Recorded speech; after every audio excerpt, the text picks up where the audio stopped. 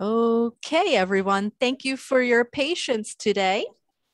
I'm Stephanie Gaspar, and welcome to our program this evening.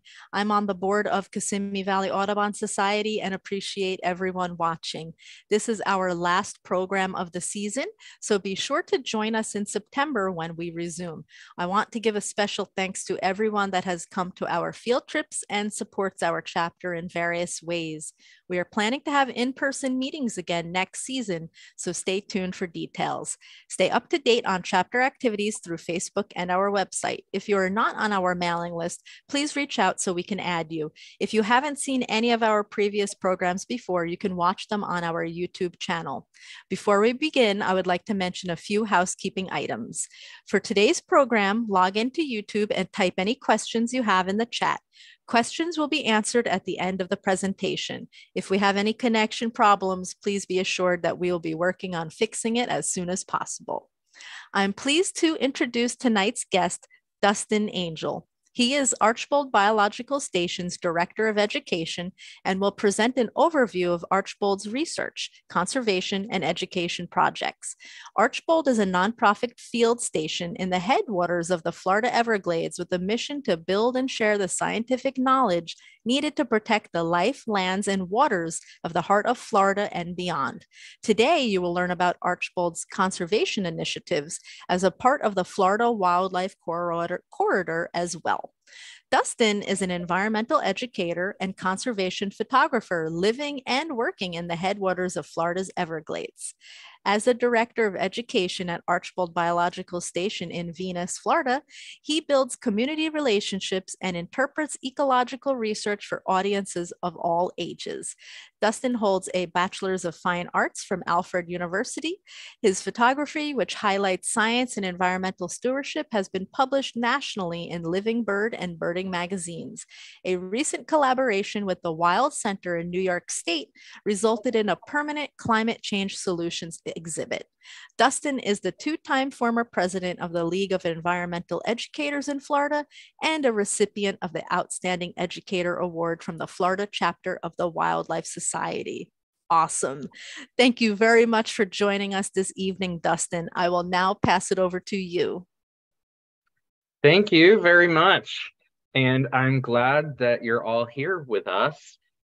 I'm excited to talk about Archbold Biological Station. I live in Sebring, Florida, which is about an hour and 45 minutes south of Orlando. And then Archbold is another half an hour south of me. We're in the middle of the state, and I'll show you a map in a minute. So let's see if our slides are working here.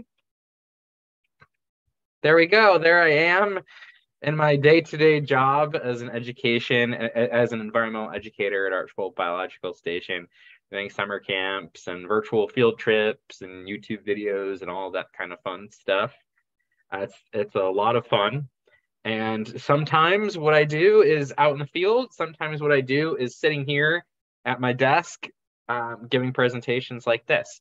But hopefully in the future, I can come and visit you all in person and do another presentation, but we can all meet each other.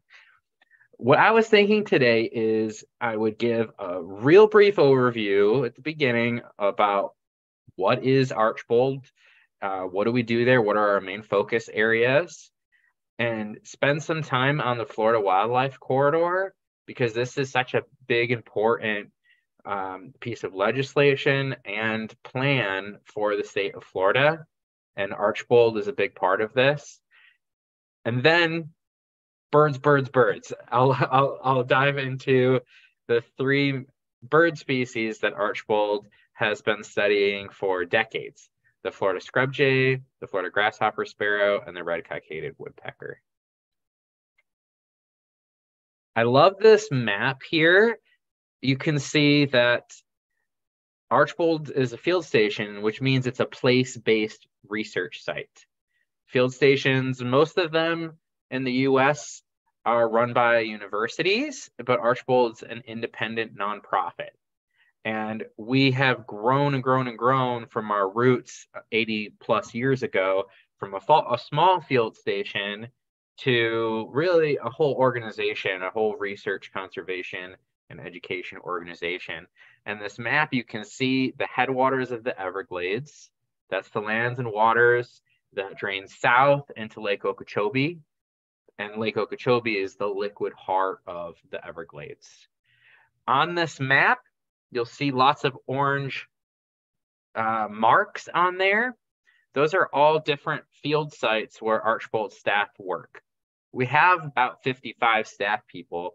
So even though our actual properties are down on the south end of this, the big blobs down there, they work throughout this whole region. We have 4 pillars of science and conservation. Everything that we do, whether it's related to birds or plants or soil, air, whatever it is, relates to these 4 pillars. Saving the rarest of the rare, connecting landscapes and wildlife corridors, sustaining grasslands, ranches, and working lands, and addressing climate change. Here's just a few pictures of some of the researchers that work at Archbold. And I couldn't start a talk without zooming out first and thinking about our fragile blue planet and our wonderful state of Florida. If you look at this picture, you can actually see the big Lake Okeechobee there. And if you go up from that, you'll see an area that's kind of gray. That's Orlando. So that whole section in the middle, that's the headwaters area. And just on the side, on the kind of right in the middle of the state is this strip running down, gray strip. That's the Lake Wales Ridge. It's a big sandy island. And Archbold Biological Station, our property, is down on the southern end of that. This state hasn't changed in size in the last 100 years or so. If you went back 20,000 years ago, that would be a different story during the Ice Age. But since 1900, same size, but take a look at how many people have come to Florida. We currently have 1,000 people or more coming to Florida every day. So we're increasing our population a lot. And what does that mean for the wildlife and the water and the air? It means that we need to have a plan. And I wanted to start with this because that's what the Florida Wildlife Corridor is. It's a plan that's based on science. It's based on what the animals need. You can't just have a park down at the national park at the bottom of the state and another one someplace else. They need connected areas. We have this video we just made. That's me before I cut my hair 2 months ago.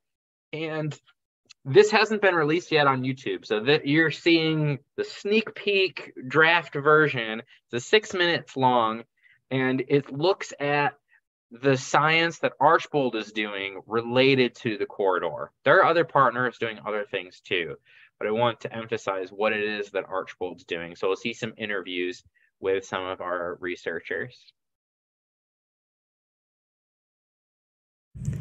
Have you ever visited a natural area in Florida and found some animal tracks on the ground? Maybe you wondered what animal it was and if it lived there the whole year or if it was just passing through. For example, here at Archbold in the Florida scrub habitat, we have a lot of bear activity in the fall when the bears can eat acorns and saw palmetto berries and hickory nuts, but not much bear activity the rest of the year. How much room do bears and panthers need to roam? And which part of the state do they use?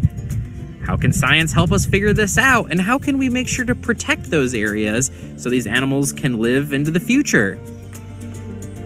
Plus, where does Archbold fit into all of this? Well, let's start with the Corridor Observatory.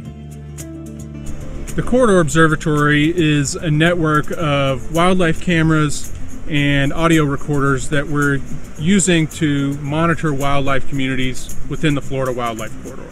The Florida Wildlife Corridor is a network of more or less ecologically connected nature reserves like state parks, national wildlife management areas, state wildlife management areas, etc., as well as working private lands that support the corridor.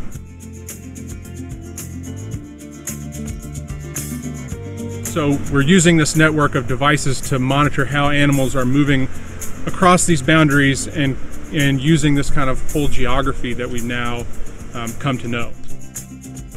Every month, our crew from Archbold and our collaborators at the University of Florida go to the field to service the devices and make sure they keep working. So that means changing out the batteries, swapping out the SD cards that contain all of our data. That means doing some site maintenance with weed trimmers, just to make sure that the weeds and grass don't grow up and interfere with the collection of data. And crucially, making sure that the seals and everything are free of fouling like dust and sand and particles of grass and things like that. So there's quite a lot of work. It's fairly labor intensive to keep these sensitive electronic devices running in the field, which is pretty hostile here in Florida. The Corridor Observatory launched in 2022. It's a new and growing project, but has already recorded bear, panther, deer, hogs, birds, and more at Archbold and nearby properties. The observatory also offers a glimpse into animal behavior and interactions, like raccoons fighting a bobcat.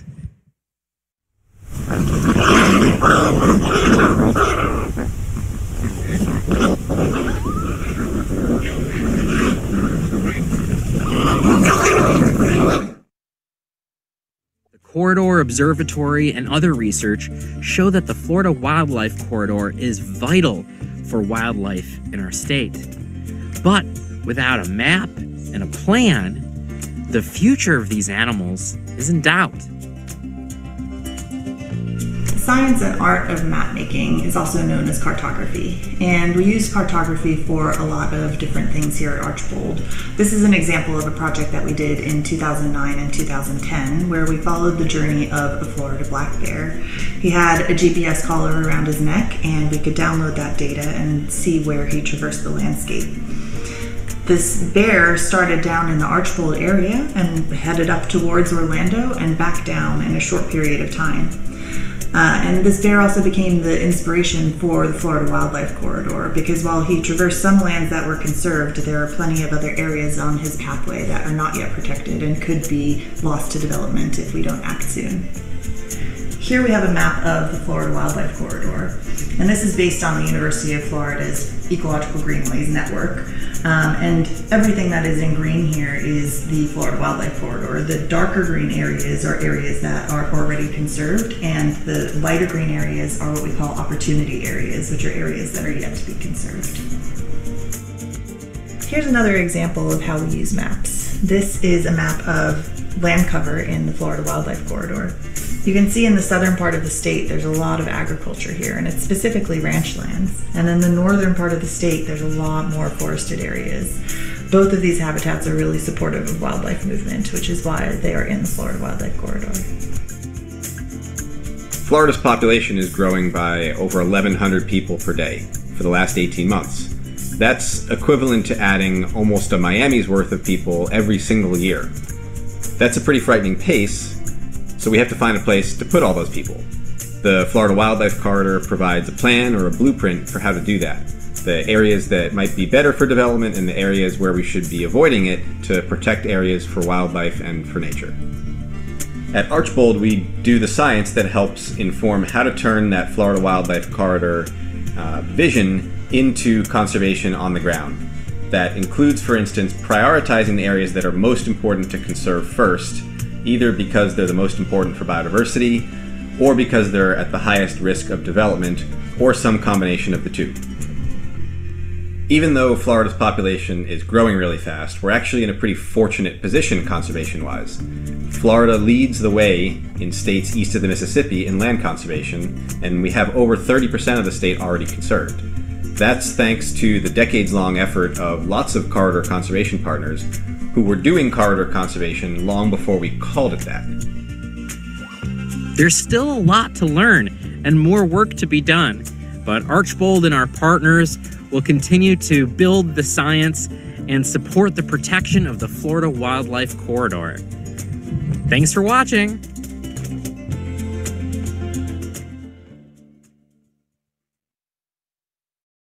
All right. So there you go, sneak peek of the new Archbold YouTube video.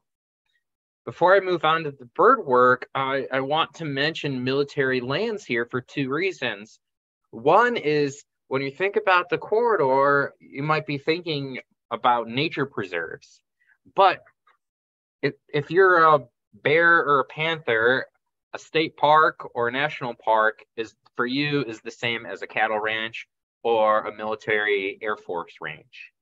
And all three of the birds I'm going to focus on today all live at the Avon Park Air Force Range. Two of them also live, or one of them also lives at Archbold's main property too. But Department of Defense land, it has much more conservation value than most people realize. They have more imperiled species than the national parks do, despite having less than half the land. And then this little graph here is super cool. You can see when it comes to concentration of rare species, the Department of Defense has way more imperiled species than the other federal lands do. When I first saw that, it kind of blew my mind.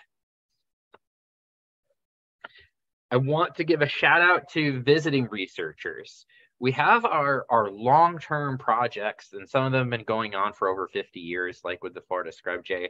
But we also have graduate students and other visiting researchers that come to the station. So Ellie Knight here, she's working on nighthawks in that photo. This was a few years ago. She was capturing nighthawks and putting GPS backpacks on them. Really cool. And this is a new project that Karina's working on at Archbold with grackles, where it's an urban bird, and she's catching grackles and then having them do memory tests and things like that with them, because they're incredibly smart. Joan Morrison's been working with Archbold for over 30 years, and she specializes on crested caracara. And here she is hiding in a little blind that she made as she's trying to observe some caracaras and catch one so she can put on a little tracking backpack on it. Now the big three, the Florida scrub jay. We'll start with this one. And since you're an Audubon group, I am guessing that most of you have seen a Florida scrub jay. They're actually in a lot of different parts of Florida, though their numbers have been decreasing quite a bit, something like 90% or more in the last 100 years or so. So they are around, but there's many fewer of them than there used to be. They are a federally threatened species. There's currently less than 1,000 Florida scrub jays out there. It's a bird that's only found in Florida, and you find it on the high and dry sandy spots. In these photos, I like to put these up, especially when I have a live crowd, and say, like, what's happening? What's going on in these pictures? You can, on the YouTube, add comments on there too, and put, like, what are they doing with their phones up like that? Well, this is Reed and Fitz, and they've both been studying Florida scrub jays for, I don't know how long, more than 30 years. And I think they both came to Archbold as students originally, and ended up both being directors of the avian ecology program. So it's pretty cool. Well, Reed is director of the avian ecology program, and Fitz was actually the executive director of Archbold. And I love this picture of him. That's not photoshopped on there. That is a scrub jay landing on his head. Maybe some of you have even had a scrub jay land on your head. These are incredibly smart. They have amazing memories. When I take people out into the scrub, I like to have them imagine that they're in a time machine. And going back in time 1 million years ago, maybe 3 million years ago, a period when the ocean was higher than today, and most of Florida was underwater. You have these sand dunes up above the water with scrub habitat on them. The sand is pretty infertile, almost no nutrients.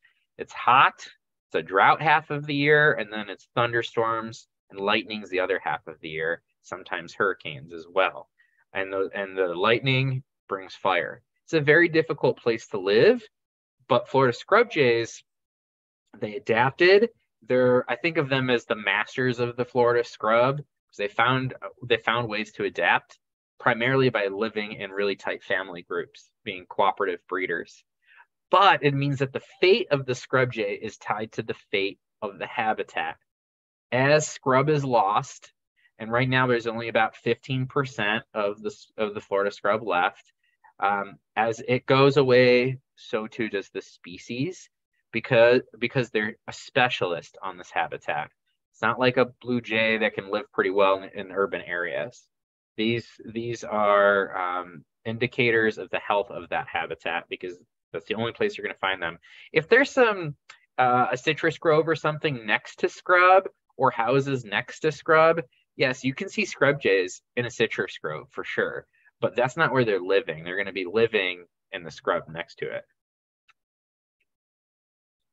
I mentioned lightning and fires, and that the scrub jays have to live in this difficult situation, but actually most of Florida, almost all of Florida, burns. And Florida is the lightning strike capital of North America, so we shouldn't be surprised. When researchers look back at fossil records, what they see is that forever, as long as Florida has been above sea level, for millions of years, they see plants that today are related to plants that we know are in fire adapted ecosystems. But then the question is, how much fire, how often should you have a fire? Because today we can't wait for lightning to start it. We have roads, ditches, houses. We know fire is important, that the plant communities and the animal communities need it, but how often? Every habitat is different, but I love this graph here. This shows a number of scrub jay territories, that means families, number of scrub jay families in one area, and the time since fire. We see this really strong relationship here that you have a fire here, like we did a fire in 1990. Before that, the scrub jay families were dropping down. We had 5 families, and then they started less and less families in this plot of land. I think this was about 100 acres in this plot of land here. We did a prescribed fire, and boom, look at that. Over the next 10 years, the families of scrub jays in that plot of land just went way up. There's this sweet spot around 10 years where you have the most, and then after that, we're dropping off again. You get 20 years since a fire in the scrub, and the Florida scrub jays are pretty much gone from that area. Just because you see an area of scrub that didn't get bulldozed and turned into houses, just because you see green there doesn't mean that it's in good condition. And the scrub jays are an indicator for us of actually how well that scrub is doing. So at Archbold, we try to burn around every 10 years for the scrub habitat. If it's a different kind of habitat, like in this picture here, that's a field, that's an agricultural spot, every 1 to maybe 3 years for something like that. Florida grasshopper sparrows, who live in the Florida dry prairie, and an area that burns very frequently, again, every 1 to 3 years. This is a very rare species, critically endangered. It's a subspecies. There's another Florida grasshopper sparrow, and they even share territory during part of the year, but then the other one moves up north for the breeding season. Currently in the wild, there's something like 275 individuals. This is on 5 properties that the state is aware of and monitors. There might be some other ones out there too, like maybe on some private cattle ranches, and we just don't know.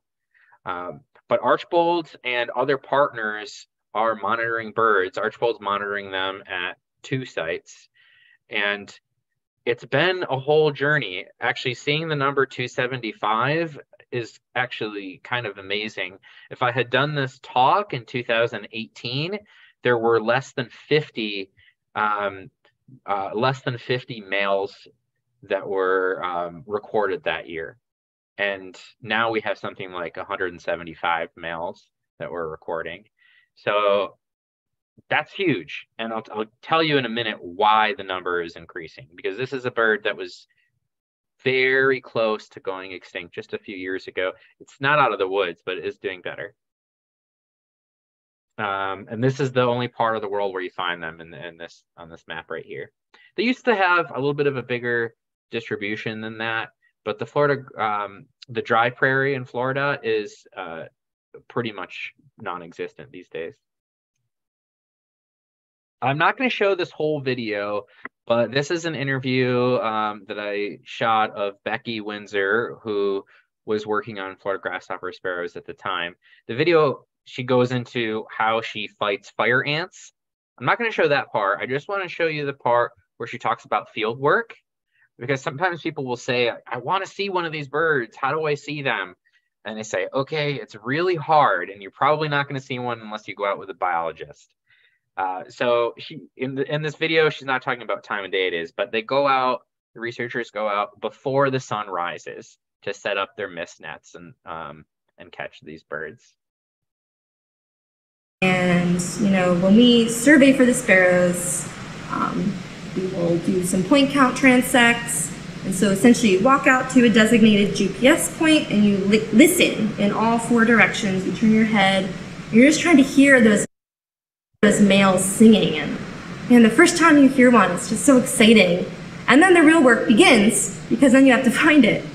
So they're little and they're brown, and they're perched on little brown sticks and twigs, you know, a couple feet above the ground, level with all of the vegetation. So we use spotting scopes, and you just sort of scan the horizon, and once you see him, the male singing, and oh, it's so exciting. It's like, finally, like, you have it. And then you get to watch him for a little bit. And if you're lucky and he's paired, you might get to see his female. The females are very tricky to find as well, because they don't sing. So you have to use the male to find the female, and then use the female to find the nest. It's a whole process. Okay, I just wanted to show that little clip of Becky. Let's see if this PowerPoint will let me get to the next. On these poor little. There we go. I love this photo here of one of the Florida grasshopper sparrow biologists, and I like pulling this up too. And I'm giving a presentation saying, what is going on here? What are these tools? What is she carrying? It looks like she has like a giant octopus in her hand or something. And what this is she's carrying equipment to build a fence for the Florida grasshopper sparrows. They nest out in these areas here. It's very open. There's no trees. In fact, if there ends up being a tree within even a couple hundred yards of a nest, then the babies are probably going to get eaten by a hawk or something. So they're out in these big, wide, open prairies, and every nest counts. So they are, the researchers put up a little fence around the nest, and what she's holding is upholstery stuffing. So here you can see Natalie actually stuffing the upholstery down in the bottom of the fence. And of course, it's only a fence. You have to have it open so the mom can fly in and out. But it does work. It does help deter predators from getting in here. What you see in the other photo there is Greg, and he's actually lifting a nest. The nest was there, naturally, the birds put it there, but there is a storm event coming. And that means that even though this is called the Florida dry prairie, it does get flooded. What he's going to do is raise the nest just a couple inches, just a little bit, to give these birds a chance to not get flooded. And you might think, well, if they get flooded, maybe that's just nature, let it happen. But when we have such a critically endangered species like this, really every bird counts. And yes, if you were here a few hundred years ago, some would get flooded. It wouldn't matter for the whole population, but today it does. And there's one of these little cutie pies right there. I said that the numbers have gone up and that 175 males last year is a pretty big deal because it was less than 50 just a few years back. Why is it different? It's because of captive bred birds. Raising captive bred birds and introducing them is the last thing that you do. And in fact, the researchers that work on this, there's a whole big working group. They debated, they argued for years as the numbers of those birds were dropping, with people saying, you know what, I think it's time to do it. We need to get out there, capture some birds, and then raise them. There are special places that are kind of like zoos that raise rare species. So they were brought to these places, and this was 6 years ago maybe when they started doing this. And the last few years, they've now been introducing these birds. So the photo there with the cage, with the outdoor enclosure, that is where some of them live, and they are about to get transferred. See what Fabi, the researcher in the front there, is carrying. It's like a little bird hotel just for transport. Then they'll bring them to the site, which is in the bottom right, and they'll give them a night overnight in this trailer. The trailer, you don't see it in this photo, but inside the trailer, it's all set up with grass. It's like a nice little, diorama kind of thing. And they'll put in some grasshoppers and stuff in there for them to eat. But then the next day, they'll open the door and let the birds out. Hopefully, they'll have calmed down and not been so stressed. And it's working. Moving on to red-cockaded woodpeckers. If any of you have ever seen a red-cockaded woodpecker, that's awesome because they're a little easier to see maybe than the Florida grasshopper sparrows, but they're still tough to find. If you're ever in a forest, a longleaf pine forest, or maybe a South Florida / pine forest, you might notice trees with white paint on them. And that means that's a tree where there's a cavity there, where there might be a bird living in there. And if you're real lucky and you're looking around, you might find one. They're called red-cockaded, but if you look at this picture right here, you might think like, oh, that's not what I thought it would look like. I thought it'd have like a big red thing. The males have just a little bit of red on them, just this little tiny little bit of red, and that's it. What makes them really special is that, well, they're special for lots of reasons, but one of the things that makes them really special is that they live in live trees, not dead trees. Oh, hold on. And currently in the wild, something like 6,000 clusters. There's more than this, but I couldn't find the most up-to-date number. And a cluster is a family of birds, so that's 1 to 6 birds per cluster. Here we go. So you can see these trees, and in the top right, that is a bird. Those are examples of birds who have naturally made cavities, and that's probably a longleaf pine. And it can take them on average over 6 years to do this, which is amazing. Picking at it a little bit of the time, and you see this white stuff around the hole. This is what helps protect them from predators like snakes, in particular rat snakes. The longleaf pines particularly produce a lot of sap, and all around the hole is all this sap that makes it difficult for animals to climb in there and get. They still do, but it makes it difficult for them to get in there. That might be why one of the reasons why they seem to prefer longleaf pines. The problem is there's been so much turpentining and then logging of longleaf pines that system that used to be across the whole southeastern U.S., even all the way over into Texas, is almost gone. It's something like 3% of it is left, 3%, 5%, something like that.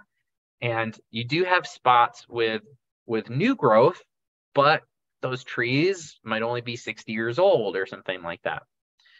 So that's what we're seeing in this picture here, is trees that are old enough to be trees that one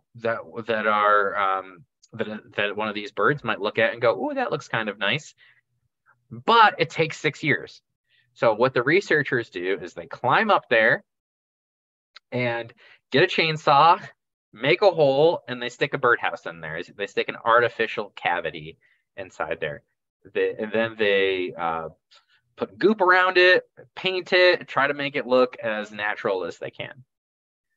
When the birds are picking trees, they want trees that are close to 100 years old or older, because those ones have a rot on the inside, so their wood is a little softer. Even with that, it still takes them years.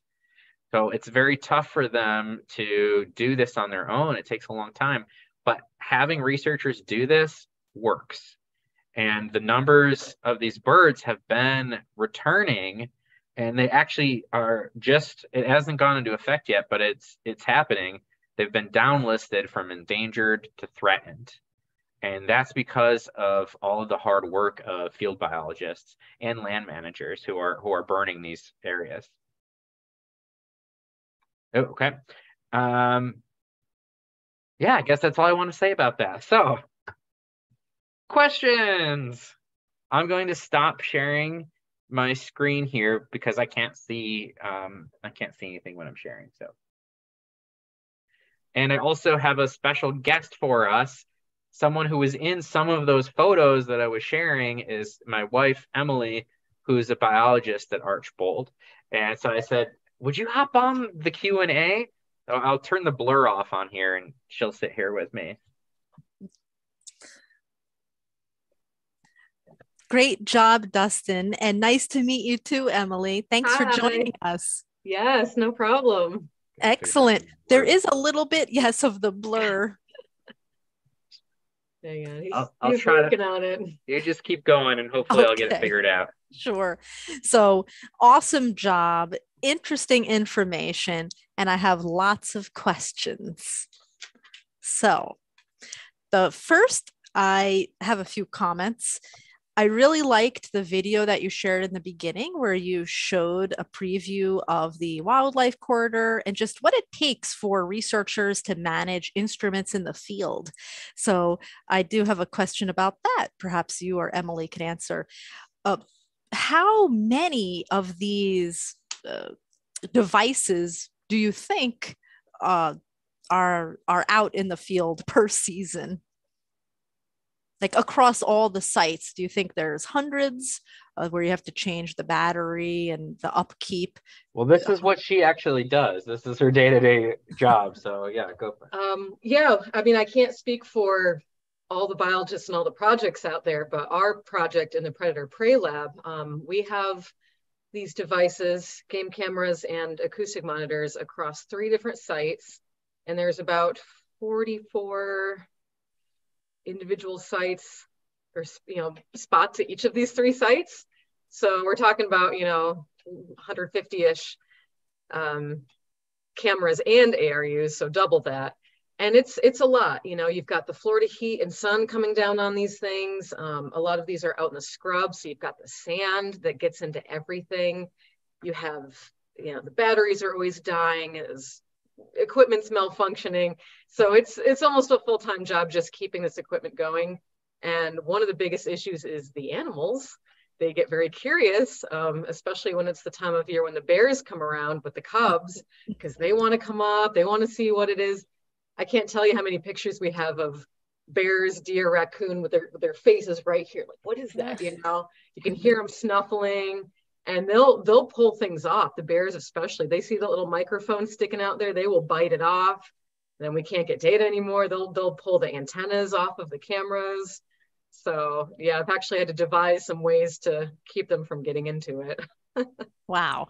Yeah. Very interesting. And I feel that most people may not realize how much work goes behind the scenes just for some of this good data collection.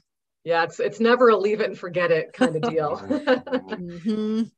And So when companies build devices, they don't generally have Florida. They're not testing them in Florida. even if they say, oh, it's safe for outdoor use, well, Yeah. Florida outdoor use? Within reason, yes. Yes.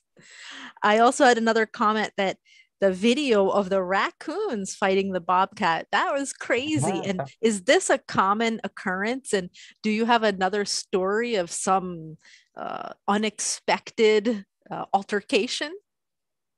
No, I can answer that. So yeah, that one, I had come across those photos when I was going through our pictures, and I had to show my boss, like, oh my gosh, look at this. This is amazing. And he'd never seen or heard of anything like that. And I'm actually in the process of writing up a short note about it just to publish, just as an interesting field observation, because I can't find anything in the literature about a fight like that. But what I have found is news articles talking about raccoons attacking people's pet cats and killing them. So just be careful with your pet cats outside, but nothing with bobcats. So yeah, it's somewhat unusual. But I will mention another interesting, not aggressive behavior, but just the other day I came across these photos of a wild hog full out sleeping, just passed out. And these cows kept coming over and sniffing at him, and he was just dead to the world. It was the neatest thing. Oh, wow. Yeah. I just always love those wildlife cameras because you really don't know what you're going to capture. So very cool. And yeah, fun. You all should put one in your yard. Mm-hmm. They're like $70, $80 online. Yeah. So cool. Okay, so a bunch more questions. The next one was, I heard you mention the University of Florida, but does Archbold collaborate with other Florida universities?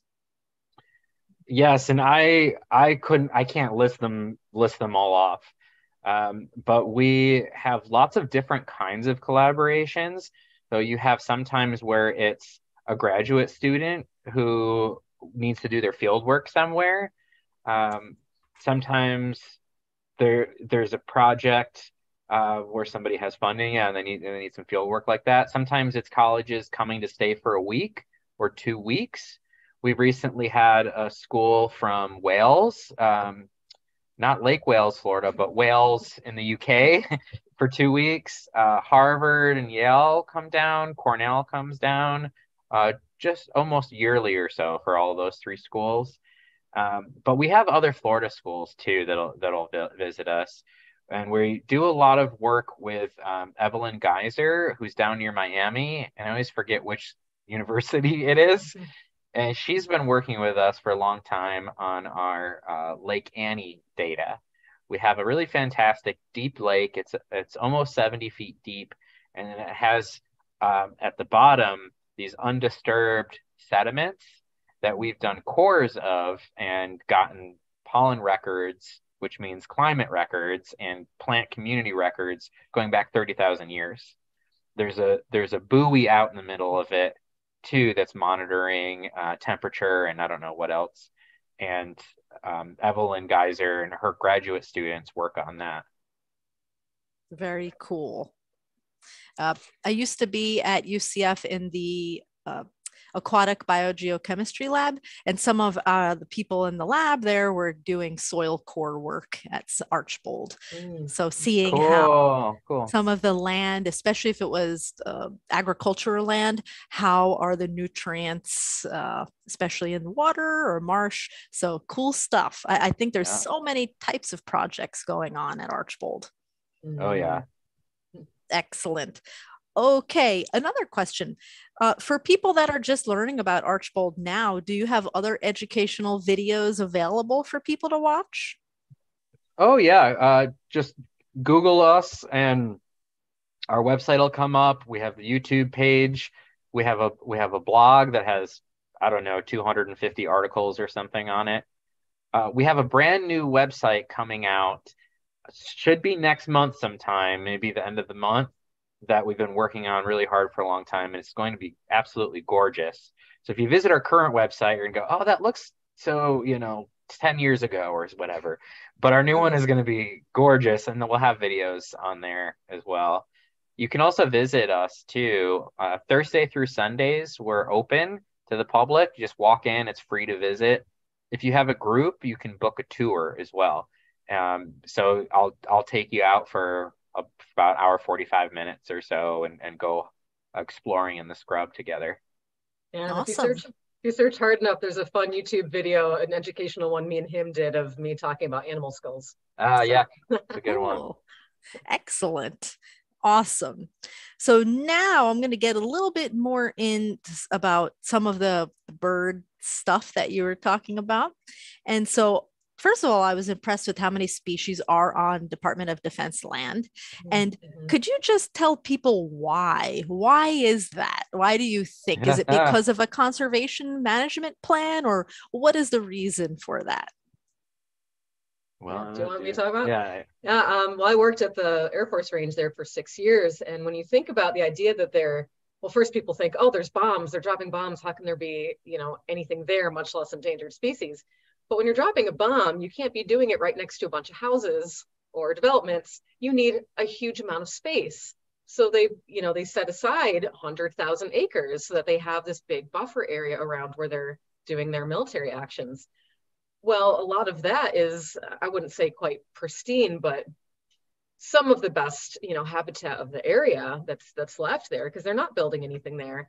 And they have done a lot of activities there, a lot of logging and things throughout the years, but over time, we've got a very wide variety of habitats. We've got prairie and flatwoods and scrub and marshes, wetlands, all kinds of good things. And just, at the basic, just a lot of area, and it's being left alone, and it's being managed with fire. And that's the big important part too. I think Dustin mentioned, you might have, some scrub habitat next to community of houses, but no one's burning it because you've got houses there. Well, the Air Force range, they maintain that habitat and burn it every, 2 to 5 years, depending on the habitat. And that's what those animals require. So it actually ends up being a perfect, and you get something like the Florida grasshopper sparrow, and they were almost completely wiped out from the Air Force range. And the one place they held on all those years is in the high explosives area, because they're dropping so many bombs there, and it catches on fire so often. And those birds love those really frequently burned habitats. It's perfect for them. So, wow. There you go. Yeah. Wow. And so is the government looking to preserve some of these lands eventually? Like after, if they're done testing, it will be used for conservation? That I don't know. I mean, I'm not sure what a long-term plan is, but the military lands have these collaborations now with these, I don't know a lot about it myself. I don't know if you know much about the Sentinel landscapes. Yeah. Well, and to add to what Emily was saying too, that range, well, actually, I think you did mention it, is over 100,000 acres. That's the one that's near here. That's a lot of land. So you have a lot of land, and I don't know how much of it has buildings on it. There are some buildings there, but most of it, there's not. So that's, to me, that and fire is the reason. But yeah, but they do have management plans. They have biologists that work there. There's probably 8 biologists or something that work at that one. A lot more now. Double that. Yeah. So there's a lot of biologists, and they really take it seriously. And they do have, as part of their mission, is to protect species there. What Emily was about to mention is the Sentinel Landscape Project, and you can Google this, Sentinel Landscapes. It's a project that ours is part of it, but there's other ones throughout the country too. So if you look up the Avon Park Air Force Range Sentinel Lands, you'll get our little page for it. And it's the federal government saying, oh goodness, when we put in all of these ranges, they were in remote areas. There was a couple of cattle ranchers, there was some citrus groves, but there were almost no people. That's what we like when we're flying jets around and doing all of our stuff. And now development is creeping in everywhere in the US, right? Creeping in closer and closer to these places. And that's a problem for the military. So this is this win-win situation, because not that part, but the protecting the area around it. So in order to make sure that they still have that buffer, there's funds going in to help protect the rural landscape around them. And the one that is drawn around Avon Park, you can find the map online, is it's huge. It's really big. It goes all the way down to the south end of the state. Archbold is actually inside of it. And so one of the things that we like to say at Archbold is rural prosperity is good for conservation.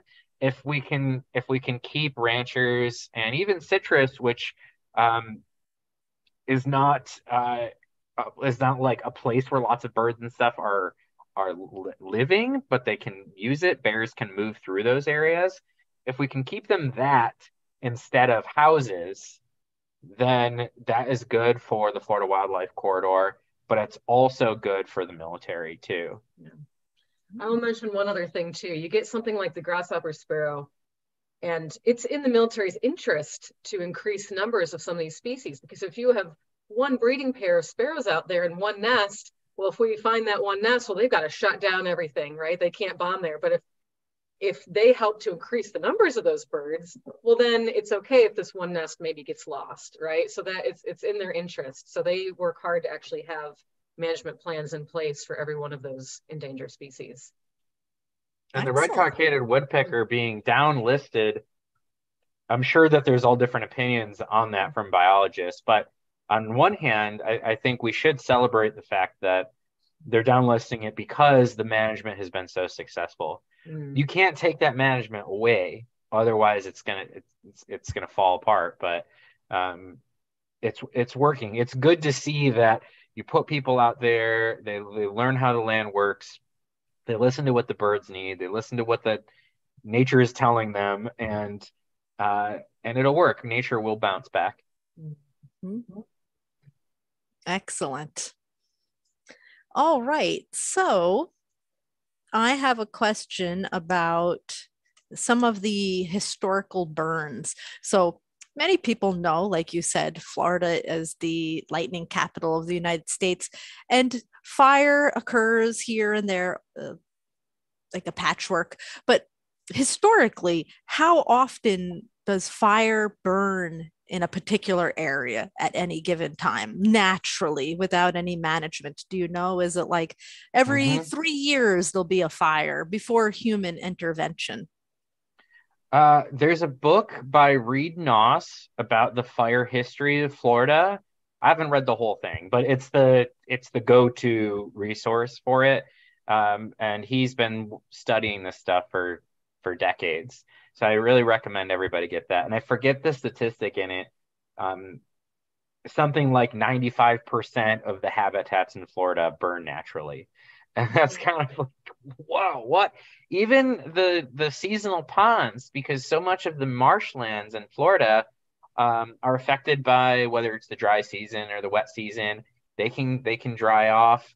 Fire can go through. Even if there's water there, the grass above it will still light and the fire will carry through it.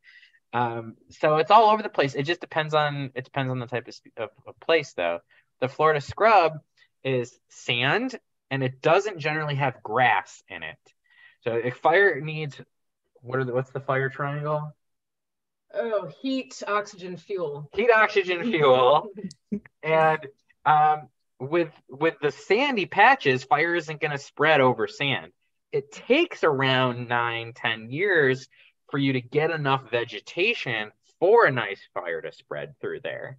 So historically, though, there was much more variability. And when you start reading papers about fire in the scrub, one will say between every 5 and 40 years, between every 5 and 30 years. So there was a lot of variation, but there was a lot of scrub. And when you had the Lake Wales Ridge is about 120 miles north-south, 5 to 10 miles wide. And there's other habitats on there too, but primarily is scrub and sandhill habitat, which has that around 10-year fire interval now. Lightning's hitting all over the place. Maybe one spot goes 20 years without fire, and it's 40 years. There's no scrub jays left. It's okay. There's scrub jays right next to it on the other side of the lake or whatever. And so if you have enough connected land, you have all the resilience built in that you need. It's not a problem. But if you have a field like the dry prairie, grass grows fast. You could have a lightning strike every year in a spot and have another low intensity fire travel through there. And then that fire is also going to help keep trees from coming in and woody material like that. And also the fact that it floods too, even though it's called dry prairie, also helps keep out the trees and plants. And when you're coming around the Northern Everglades now and traveling around, you'll see a lot of oak hammocks and palm trees. There's much more of that today than there would have been 100 years ago or 150 years ago. You would have been able to stand on the ridge and look out east towards Okeechobee and see for 10 miles, 15 miles or whatever, and see almost no trees in that whole expanse if you were here before ditching.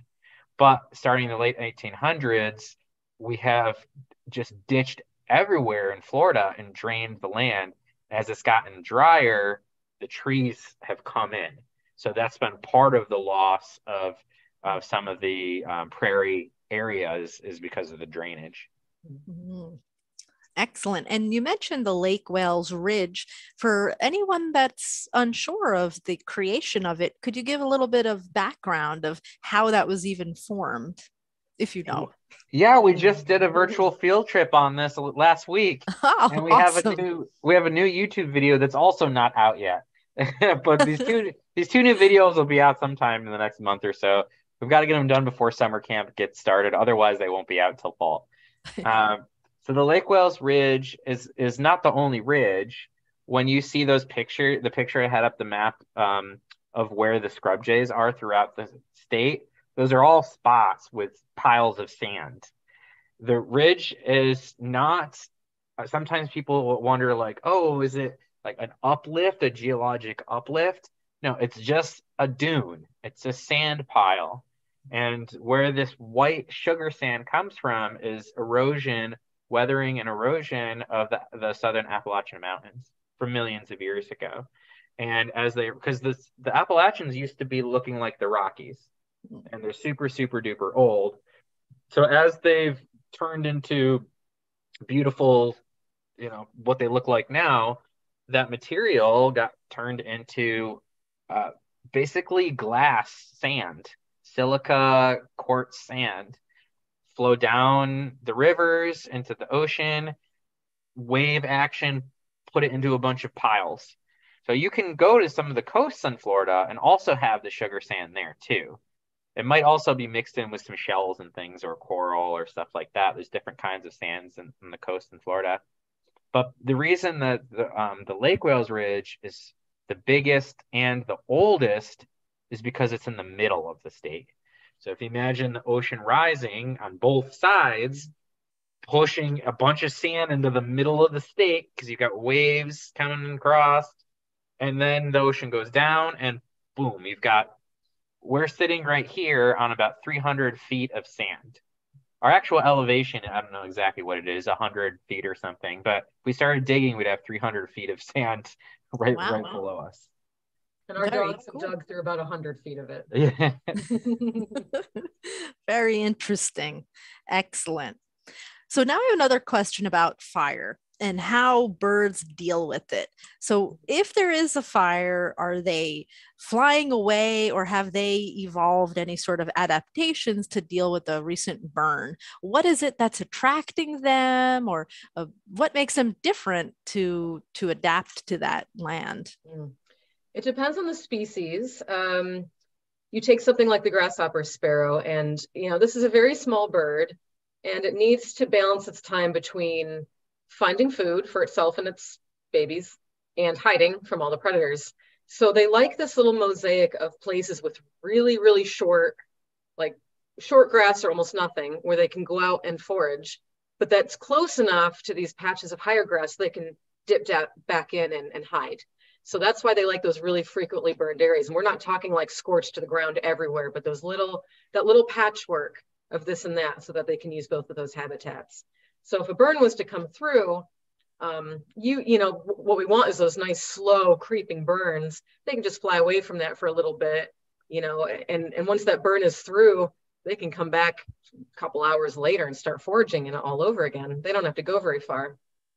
You get something like the red cockaded woodpecker, they might possibly lose a nest. You know, they're up in a tree. And again, if you have these frequent low intensity burns, it's usually no problem. Even though they're in a tree covered in sap, if you've got those frequent low intensity fires going through, then the tree's fine. The tree has a really thick bark. The tree itself is designed to withstand fire. But then if you do happen to have like a higher intensity, really smoky fire, it could go up that tree a little bit, you know, the resin, it could go up into the cavity, the smoke could go up and suffocate the chicks. So we have occasionally, very rarely, lost nests to that. But in that case, you know, if that were to happen to the birds, they'd start again. They'd start a new nest. And it's not, you know, it's not a big problem. But then you've got other birds that actually benefit from the fire. You get things like the swallow-tailed kites. They see that smoke and it's a signal, and they all come in because they want to eat and pick off all the little critters that are fleeing from that fire. You get big grasshoppers coming out of there. You get snakes coming out of there, rodents. So they love it. And actually there's a kite, I think it's a kite species in Australia that actually spreads fires. Yes. They pick up branches that are burning, fly off with them and drop them and spread their own fire. I mean, it's insane. So that's a smart amazing bird. Fire really brings opportunity to many. Yes. And that Australian bird is a good example of traditional ecological knowledge, because if you talk to the indigenous people there, they would have been like, well, yeah, of course they do that. We've watched them do that for thousands of years. And then it gets published in the science. Wow, look at what we just discovered. With fire in Florida, I want to talk for a second about patchiness and about the history of human made fire in Florida. The patchiness she was talking about is so important. And at Archbold, when we're burning the scrub, we're always making patchy burns. So you have the refugia. You've got these little spots that didn't burn. Not everything is a scrub jay. And scrub jays might really like every 10 years, but there's other stuff out there too. And when lightning makes a fire, wildfires, they're patchy. That's how they work. Maybe for whatever reason, this little spot here just didn't catch. Some people, when they're doing prescribed fires, they'll just burn that part's not burned, and we're going to go out there, we're going to make it burn. And it's just just aim for 100%. We call it a moonscape. Not great. we really, Archbold is really against that idea. And we have, after the fire, we're looking at, was it an intense fire? Which parts of it burned? We have everything all mapped. Now we're mapping them with drones, which is like super cool. Cool. But the question of how long have people been doing prescribed fires in Florida is an open debate currently.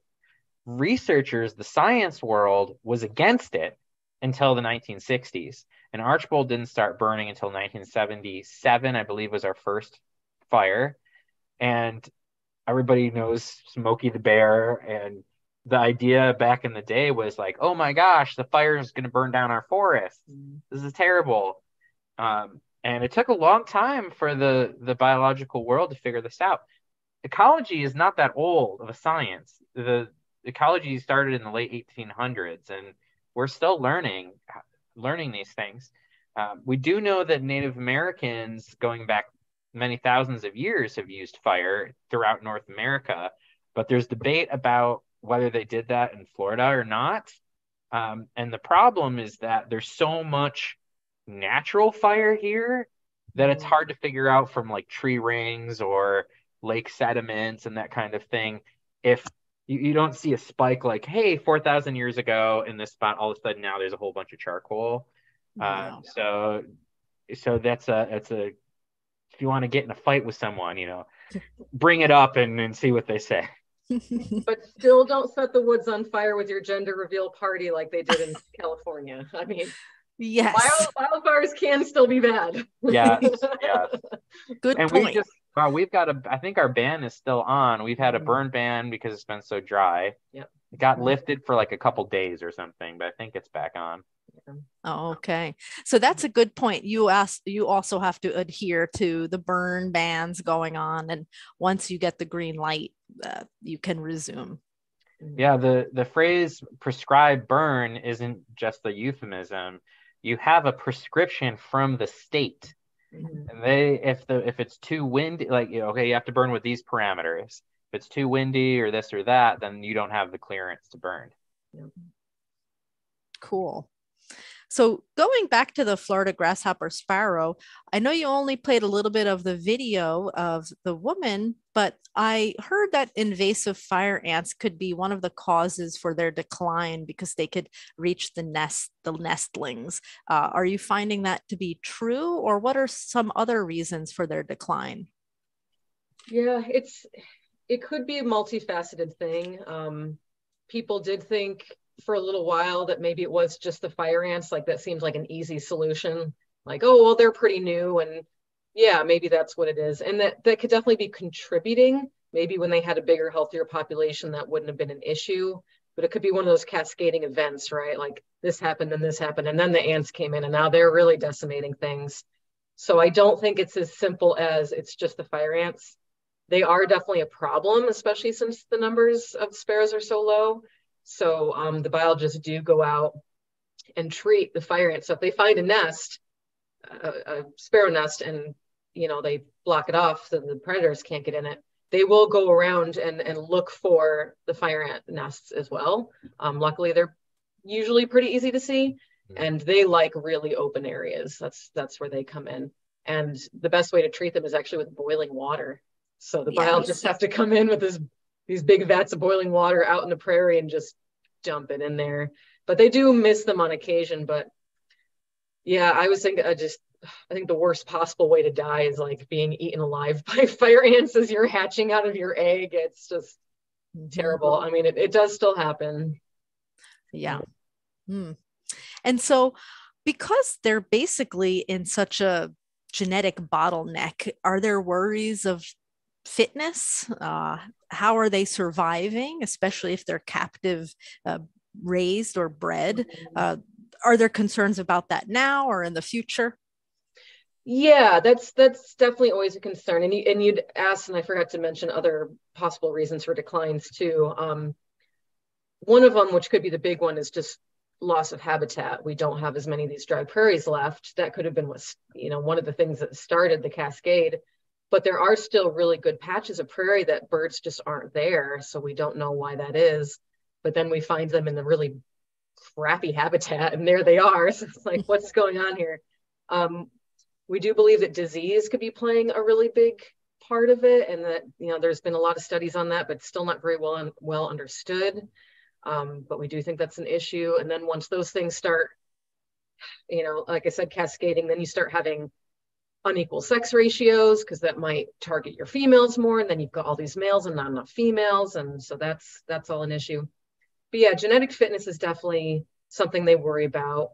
And I mean, I'm not a captive breeder myself, so I couldn't tell you all the details, but I know the people who work on that, work round the clock to figure out all those issues, so they try to have birds, chicks that are raised by sparrows in captive breeding rather than hand-raised birds. Like, they want them learning those skills and this and that.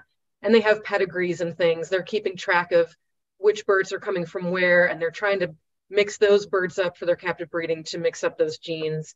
And they've actually done things where, they'll have birds in the wild that they know they don't have like that lineage in captivity. So they'll actually go out and collect eggs from those nests and bring them into captive breeding so that they can try to get that genetic diversity as much as they can. They've That's actually great. switched eggs and nests and things like that. And it's a whole process. Very interesting. And I feel that's another thing people don't realize when you have these captive breeding programs, like how they did with the California condor or now grasshopper sparrow. A lot goes into figuring out how to diversify the gene pool, but they are limited with dwindling numbers. So I think it's great, the efforts, and just to see how much the population has grown in a few years, that's amazing. Yeah. And I would add that even though in Western science, when you're writing a paper, there's not supposed to be emotions in it or that type of thing. The people who work on this care so much, care really deeply. And when they disagree with each other too, they disagree passionately. The folks that are putting all those hours in feeding babies or doing all those different things that they have to do, it's a labor of love. Yeah. Absolutely. So I have another question. Now, this is about the red-cockaded woodpecker. And so you mentioned the trees, and that they have to be at least 100 years old. Or near, that's what they prefer. Near there, yeah. Near there. And so the question is there even a specific height that they prefer? Oh, good question. Yes, these are good questions. As I usually like to answer, that depends. So where I worked at the Avon Park Air Force Range, we're along the southern edge of longleaf pine habitat. So the trees are shorter. They just are. So maybe birds would prefer to be putting their cavities 50 feet up in the air, but the trees are only 50 feet tall, so they can't. So they have to put them lower. But, if a tree is old enough, an old tree doesn't necessarily mean a big tree. You could have really old, really skinny, short, stunty trees. And as long as the diameter is just big enough, they can put that cavity in there. They can put, I do think they prefer putting them a little higher up, but they always put them below those lowest branches. So you're not going to have these lower branches and then at higher up. They always put them below those lower branches. But yeah, it depends. They do tend to put them a little bit higher. Like they're not going to be 5 feet off the ground, right? I mean, they always tend to be at least 12, 15 at the lower end of things. Now, when we're putting artificial boxes in, we try to get them at least 15, 20 feet off the ground, higher if we can. We put them as high as we can, but also it's gets tiring climbing those ladders all the time. So it's birds' needs versus human needs and that kind of thing. But then if you work up north, I always joked that I wasn't a real, RCW biologist, because up north they're climbing 6 10-foot ladder trees to, pull chicks out of cavities, and I've never had to do anything like that. So is that like North Georgia or something? Or well, that's even North Florida, South Georgia. So yeah. Wow. And so we live in the jurisdiction of the Disney Wilderness Preserve, where they also have red-cockaded woodpecker artificial nests that they installed. So I'd be curious to know even the age of the trees down by you, and maybe the height difference that they if they prefer. That would be interesting to compare. But very cool. And when it comes to artificial nests, are researchers looking for a specific age as well for the tree, or it can be a younger tree? Yeah, it can absolutely be a younger tree as long as it's big enough. You can have a pretty young, big honking tree as long as it's at least 38 diameter at breast height DBH. Then they can put a box in there. So yeah, it's pretty great. There's a lot of measuring trees that the biologists do. A lot of measuring trees. And each cluster needs, I don't know, 100, 200 acres or something, right? Too. So you need like a big spot and then a certain number of trees that are going to work there. Right. Yeah, I've installed a lot of woodpecker boxes in my day. Okay, so here's another question that I was thinking. What if another bird is trying to take over that cavity? Do you remove them or leave them? No, because they're all protected. Birds are protected under the Migratory Bird Act. And red-cockaded woodpeckers are kind of wusses. They get bullied a lot by other species. For example, bluebirds. Everybody loves bluebirds. They're so beautiful. They're so blue. Jerks. They're all a bunch of jerks. And they will chase the woodpeckers around and around their clusters, and they will kick them right out of their boxes. And some of the other woodpeckers, red-bellied woodpeckers in particular, they're just a little bit bigger than the red-cockaded, and they like to kick them out of their boxes. And not much the birds can do about it, and there's not much we can do about it. Once a bird is in there and it started laying eggs, another bird, we just got to leave it. But that's why it's important to have extra cavities and extra boxes in these clusters, because if one of your birds gets kicked out, you don't want them to have nowhere to go. Mm-hmm.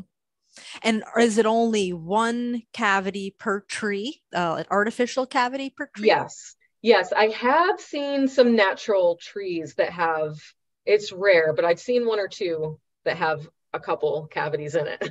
But that's pretty rare. It's usually one cavity, one bird, one tree. They don't share cavities, except when they've got their babies in there.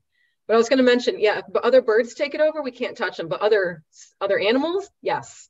If there's a flying squirrel in there, we will remove it. If there's frogs and snakes in there, we will remove it. Cockroaches. Lots of cockroaches, we will remove them. Oh, wow. Okay. So you're 20 feet up in the tree, whatever, with your face there, pulling out cockroaches or snakes. Wow.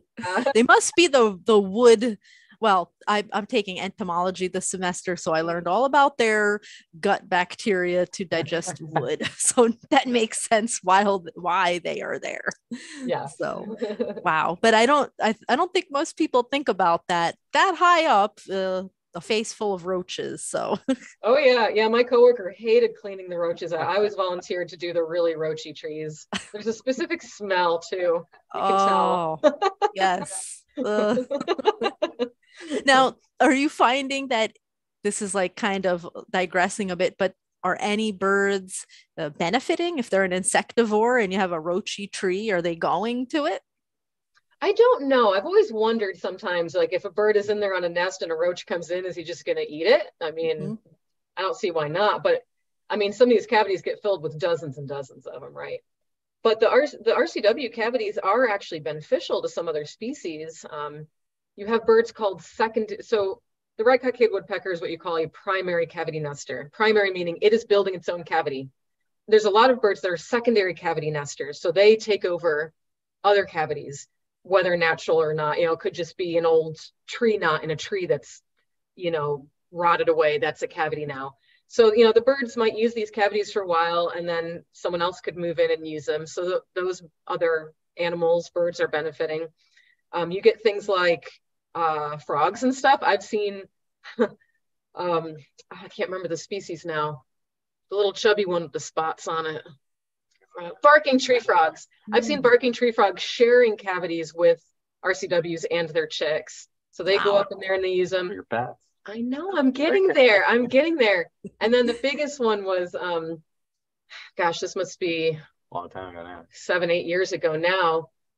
My coworker at the time was peeping. We've got little cameras peeping trees, looking for things, and noticed a bat in one of the natural cavities and took a picture of it and sent it to another biologist. And they said, that's a Florida bonneted bat, which is a very endangered, very rare bat.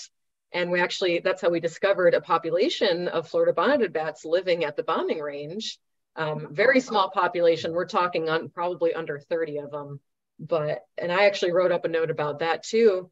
It was the first record of a Florida bonneted bat using a natural cavity since the 70s. Wow. And actually only the second example ever. But that first one in the 70s, they only knew about it because they cut it down and found the bats inside of it. But here's an endangered bird making a home for an endangered bat. Pretty cool. Awesome.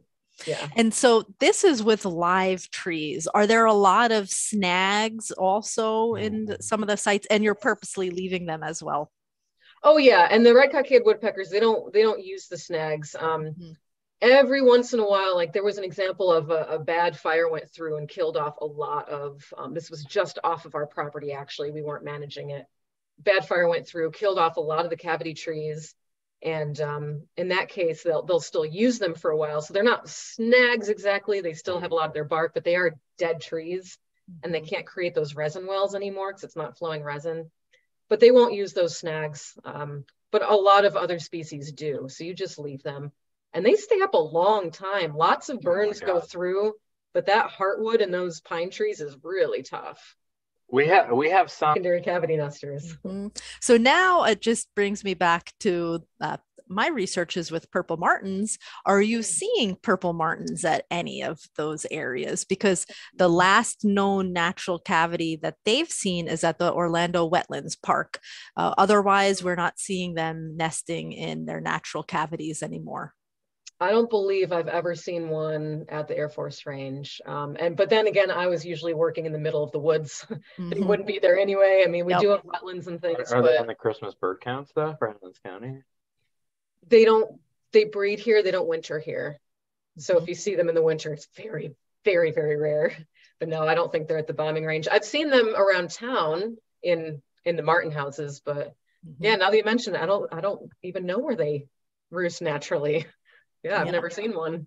Exactly. And they overwinter in South America, in Brazil, but when they're breeding, like you said, for the most part, we're only seeing them at the artificial houses people are putting up. But I had to ask. Yeah. So two more questions, but I think very important. How is climate change affecting some of the managed lands or lands at Archbold? Are you doing any sort of mitigation? Are you noticing effects of climate change? It's a really hard question, and I think you should ask it again in 10 years. When I said we had our 4 pillars addressing climate change was on there, but that's very much doing that type of research more explicitly is a new thing for us. We do have long-term data sets. Field stations are these great places for data sets, but people need to dig into them. Where we're located in our part of Florida is a super weird spot because it's in the middle of the state and it's on a ridge. We had a climate special. We don't have any climate specialists that work there, but we do have about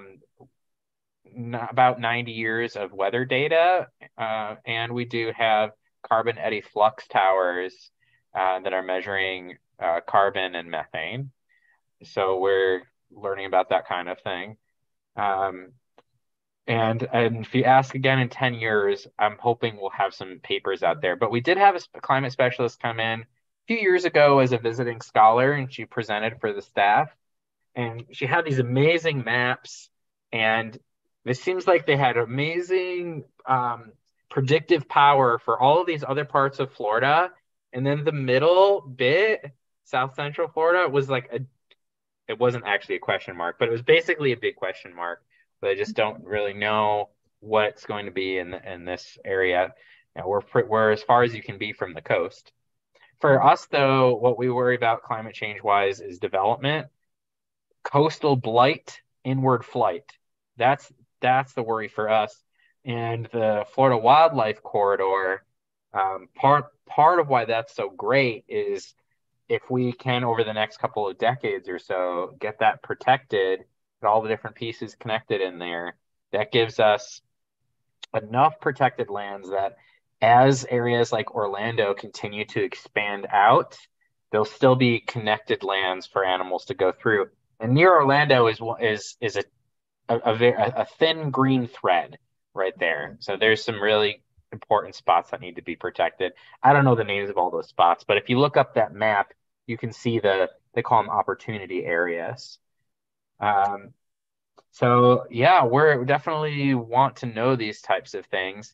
For the Florida scrub jay, if our region here shifted enough in the climate that our plant community shifted and their food sources shifted, that would be very difficult because there's no scrub to move to further north.